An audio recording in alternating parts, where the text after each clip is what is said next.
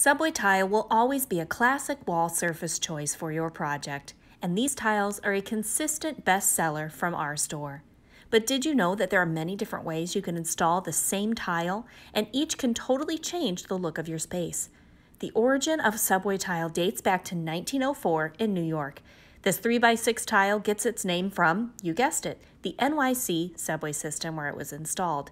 The original designers wanted to have wall surfaces in the subway to look great and be easy to clean, which is exactly why we still love them now for our kitchen and shower wall surfaces.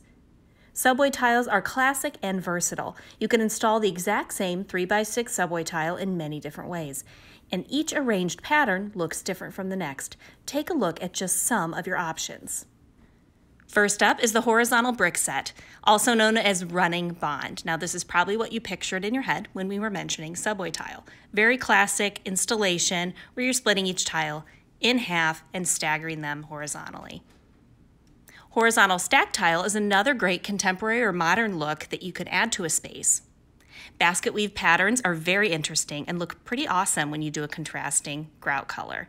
This is a single basket weave. And here's a classic double basket weave pattern. Very interesting and looks great in a shower too. Next up is the vertical stacked. So again, we're not staggering and it's a very symmetrical, modern or contemporary take. You can even take it a little bit further and stagger and offset your stack a little bit.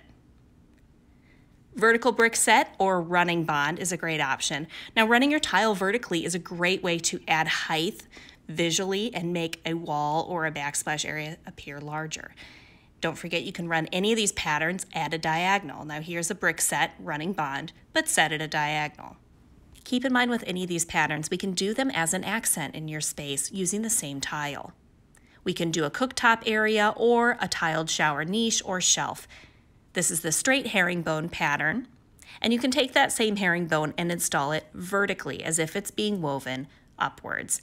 Of course, we should note that some of these patterns require more cuts, which can add to your material and your labor costs, and you want to use tile installers that you can trust and that we're recommending for your project.